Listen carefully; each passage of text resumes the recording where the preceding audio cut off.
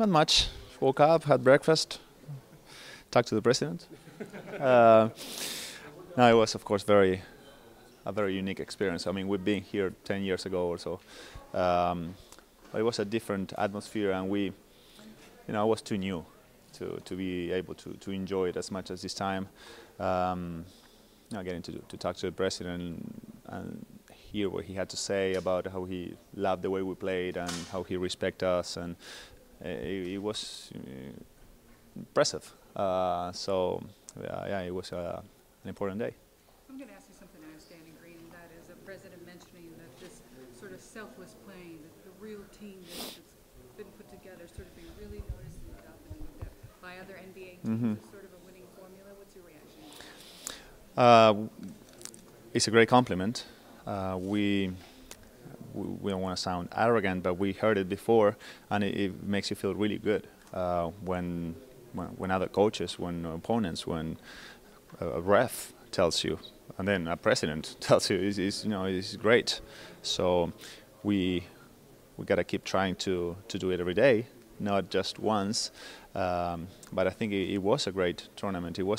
We played really well, and we get an example to the whole league and other sports too.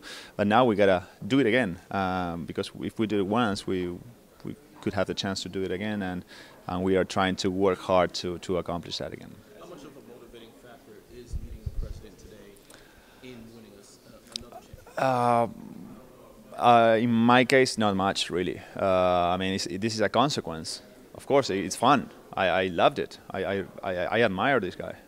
This president is something of a very unique story, being accomplishing what he did. But it's not that I go practice every day thinking that I may meet the president. I practice hard because I want to win with my teammates. I want to end up with another ring, and then if this happens, then it's another good story to tell. But it's not a main goal.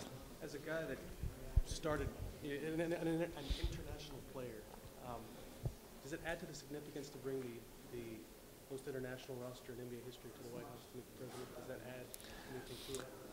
Well, he mentioned it. I think it means something, that to accomplish a goal, you don't always need to look for the same personnel. That a lot of different personalities, backgrounds, stories can really blend together to accomplish something big, and that's a great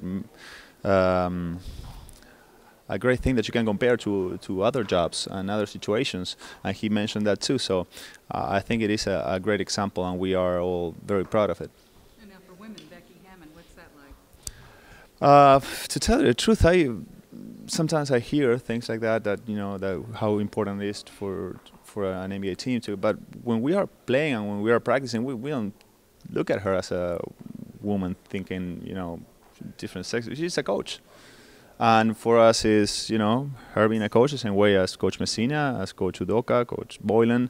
Everybody's trying to push the ship the same way, trying to accomplish the same goal. And it happens that she's a woman. She's a very capable, smart, and experienced athlete. Did any of you guys convince Tim to wear a tie today?